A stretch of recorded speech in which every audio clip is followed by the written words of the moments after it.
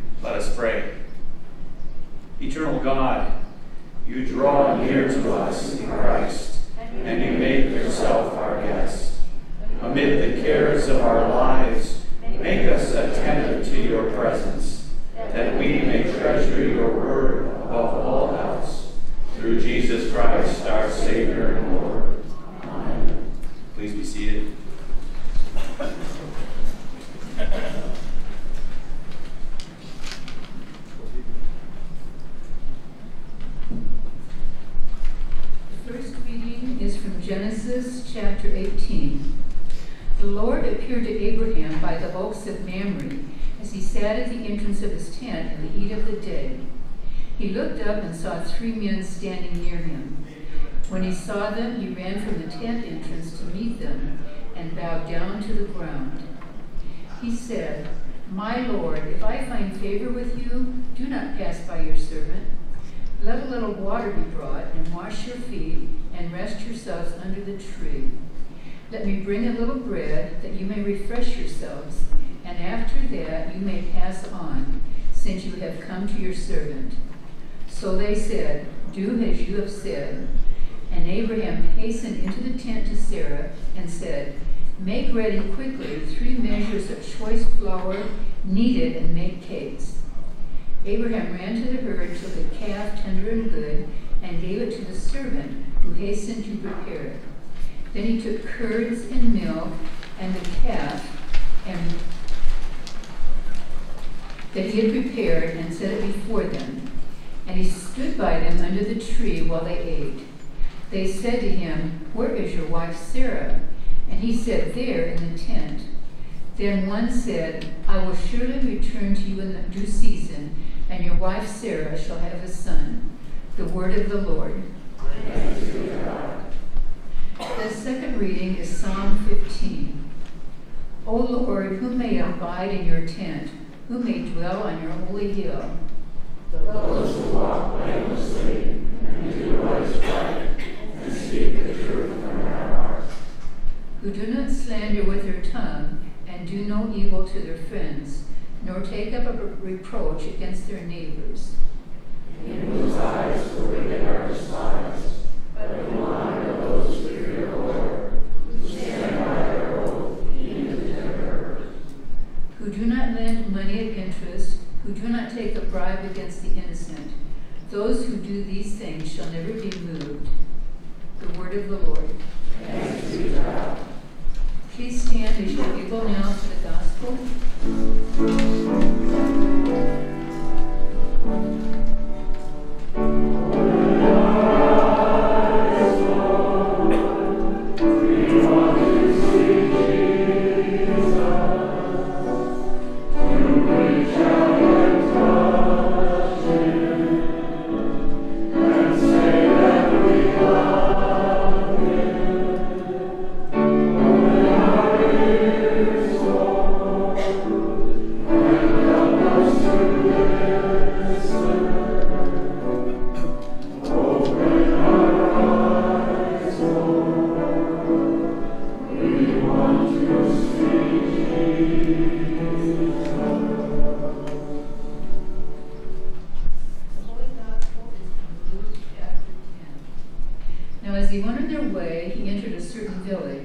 where a woman named Martha welcomed him into her home.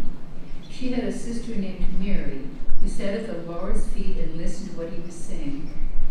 But Martha was distracted by her many tasks, so she came to him and asked, "Lord, do you not care that my sister has left me to do all the work by myself?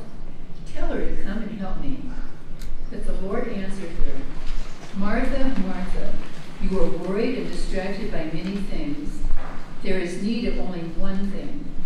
Mary has chosen the better part, which shall not be taken away from her." The Gospel of the Lord. Praise be to Christ. Please be seated. Once again, friends in Christ, grace and peace to this day from God our Father and our Lord and our Savior, Jesus Christ. Amen. Have I told you how good it is to be with all of you today? See the community that's here at Saddlebrook. It's delightful. You know, the joy to come together and to be together and to know that we are loved and that we come to this place the way that God has created us to be. And so we're made in God's image, and we celebrate that today. You know, last week, Pastor Paul Caseman preached here at Saddlebrook, and we heard in our gospel text that a lawyer had approached Jesus. Remember the text from last week? It's the text of the Good Samaritan.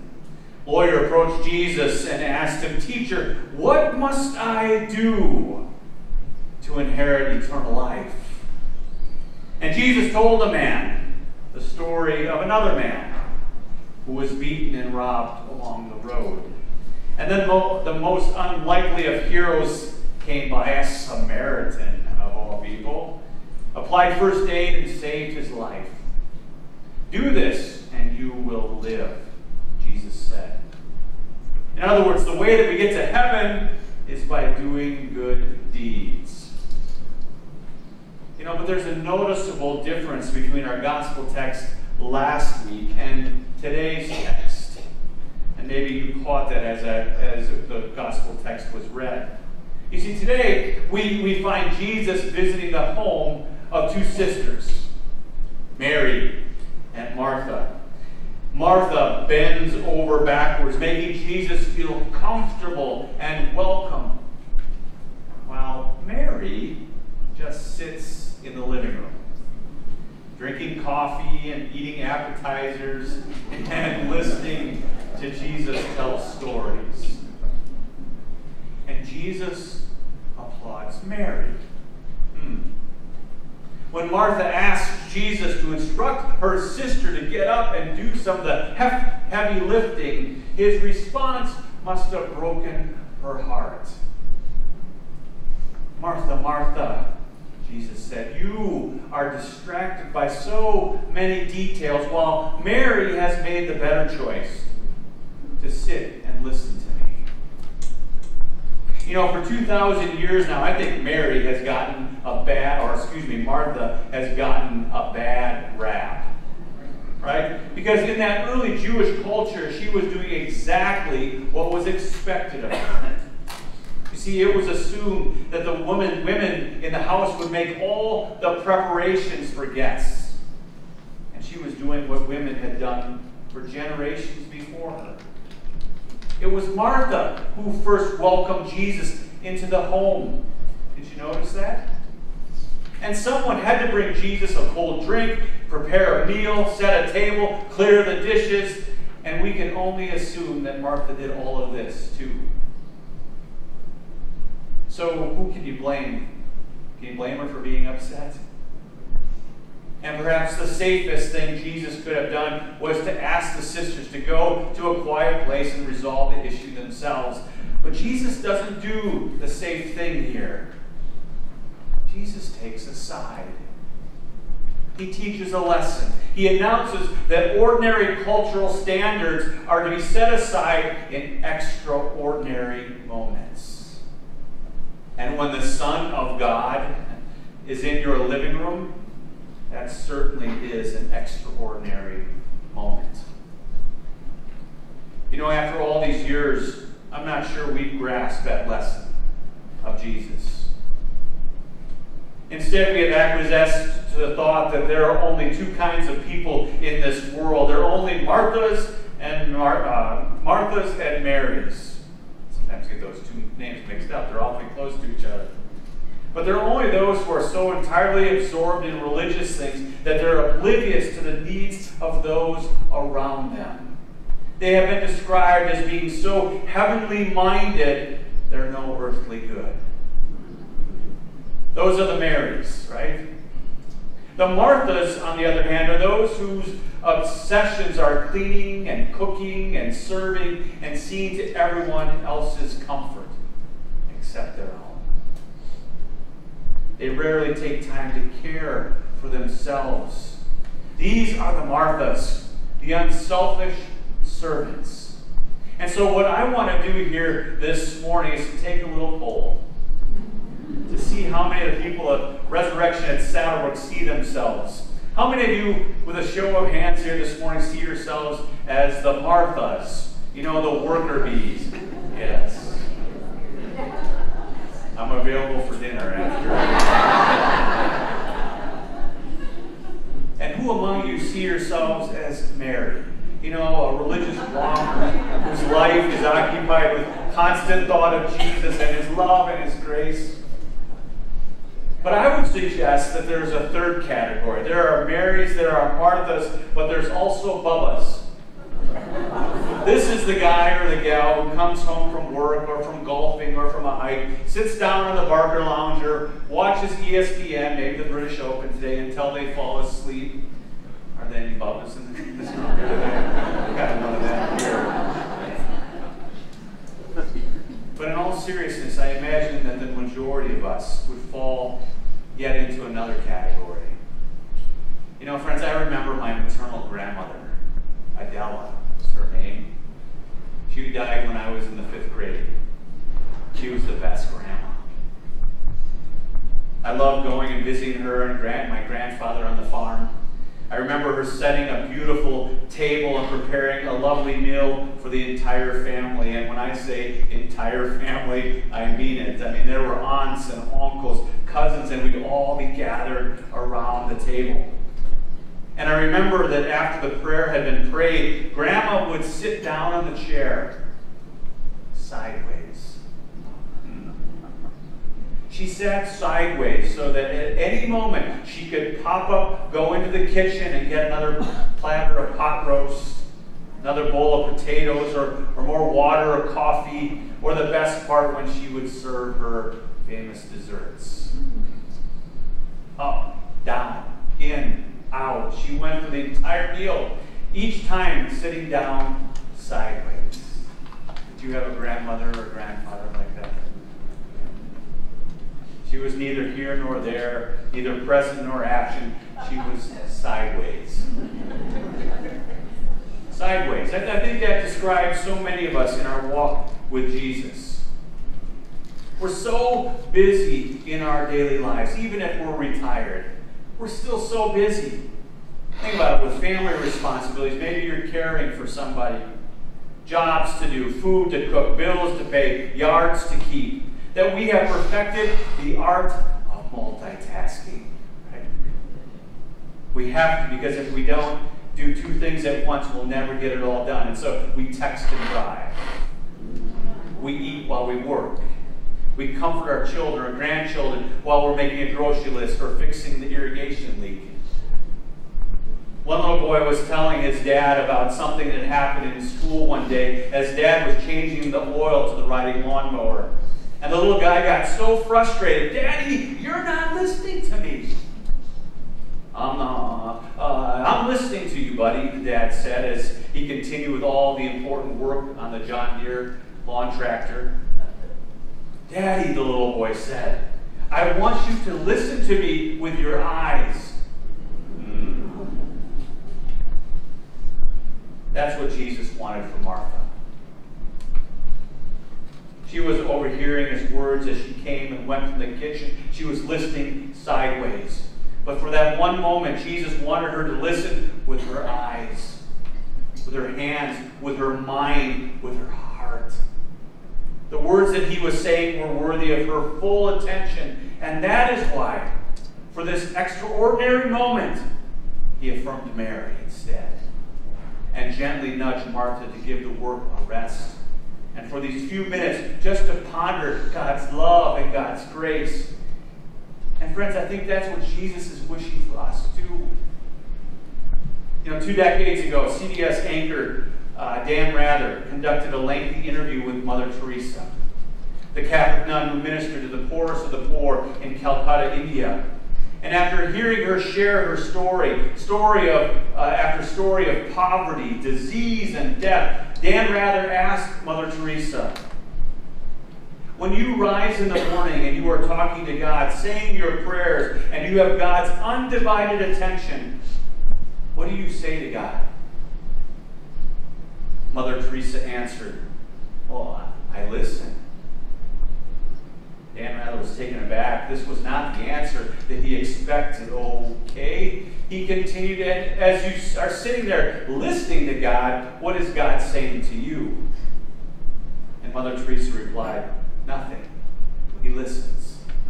And the interview broke to commercial at that point. Friends, listening is what worship is all about. Yes, we sing, we pray, we preach, we give. But the primary task of worship is to gather at the feet of Jesus and to commune with him. And not just listen with our ears, but to listen with our eyes and with our hearts, with our very beings. To clear the clutter of our brains in this 1 hour, to set aside our grocery lists, our golf schedules, the Facebook pages, and all the community gossip, and to instead be in intimate communion with a God who so loves us so very much, and who wants you to listen to him say this and that, but most important, to hear him say, "I love you." This is not just a Sunday morning thing, friends, but rather to take the time every day from all the craziness of our lives to be still, to breathe slowly, and to be quiet with God. And for that extraordinary moment, we have God's undivided attention, and he has ours too. Praise be to you, O God. Amen.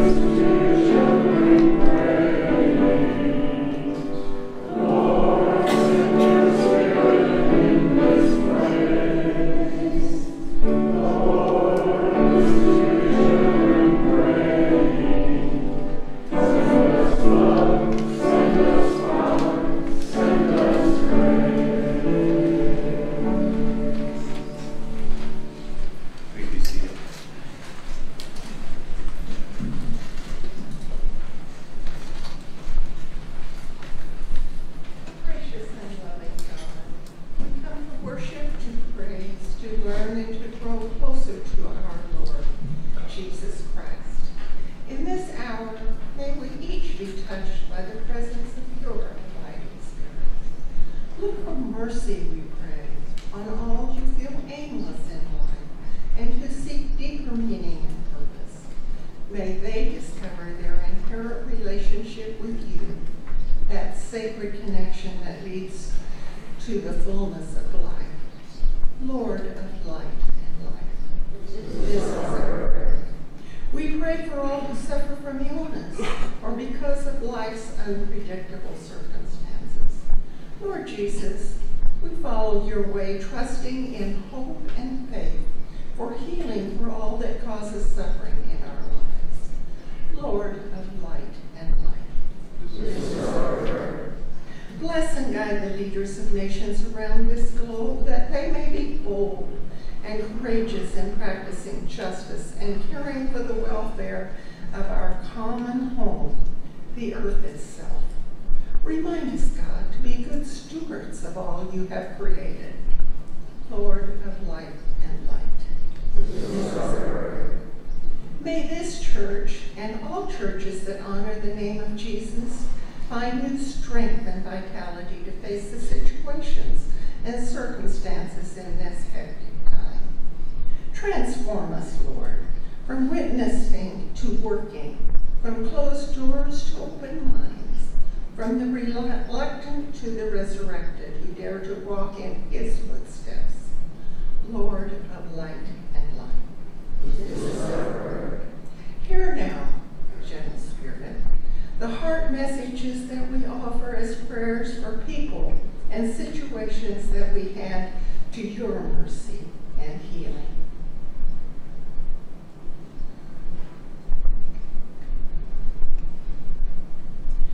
All these thoughts, hopes, petitions, and deep desires we give into your sacred love, trusting in the good news of our Savior, Jesus Christ. Amen.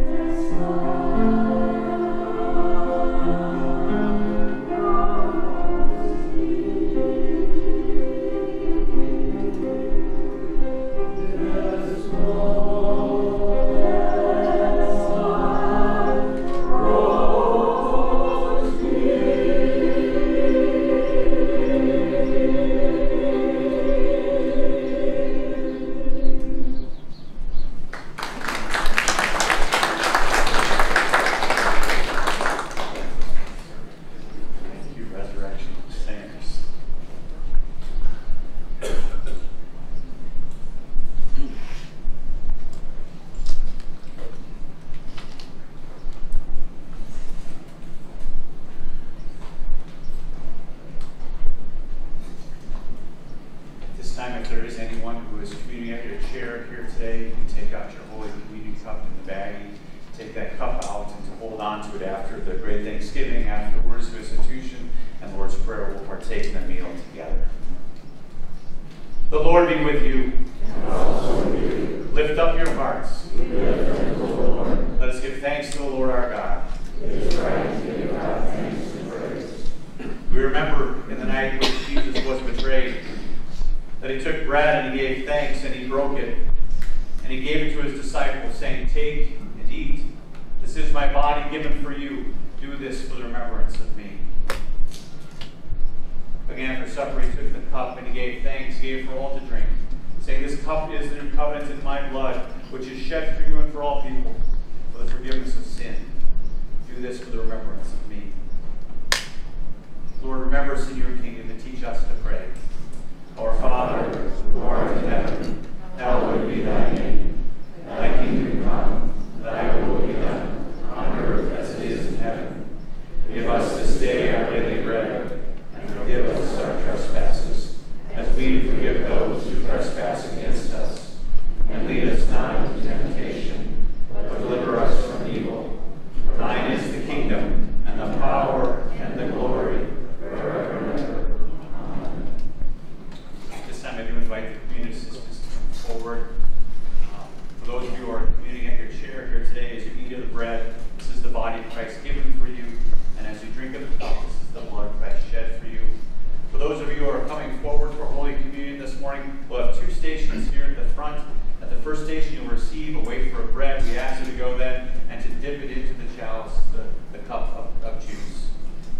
And we remember that here at Resurrection, we believe these are God's gifts for all of God's people. And so everyone is welcome to the table. The table's now set, so I invite you to come.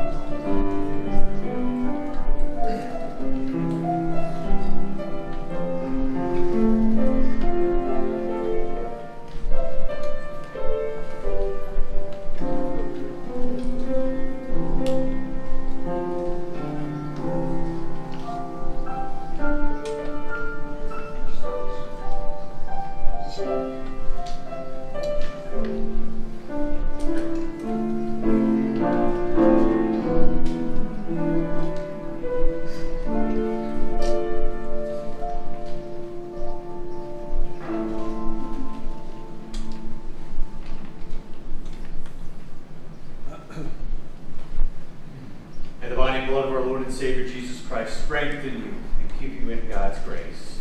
Amen. Just a few ministry announcements here this morning. Once again, it's good to be with all of you. If you're a guest with us, is it your first time worshiping here? Please come and worship with us again real soon. You'll notice that's tucked in your bulletin here this morning. There's this week at Resurrection. Highlights programs and ministries at both locations. We'd love to have you partake and be a part of those.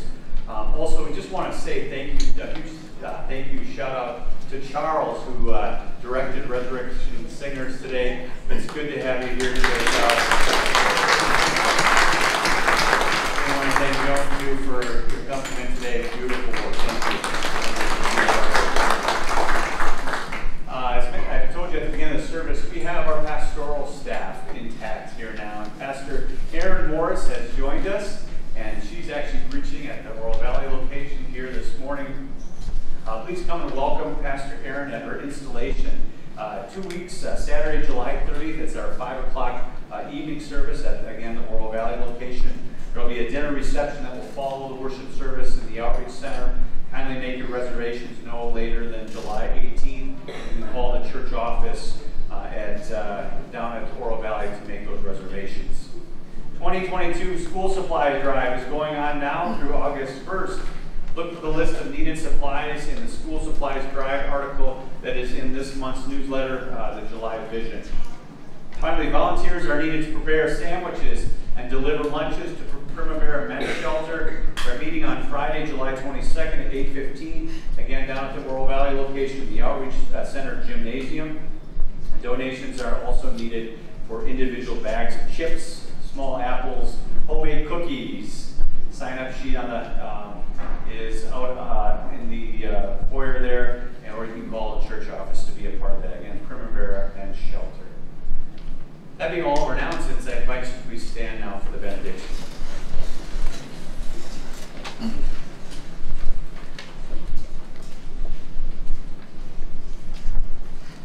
The God of peace, Father, Son, and Holy Spirit, bless you, comfort you, and show you the path of life this day and always.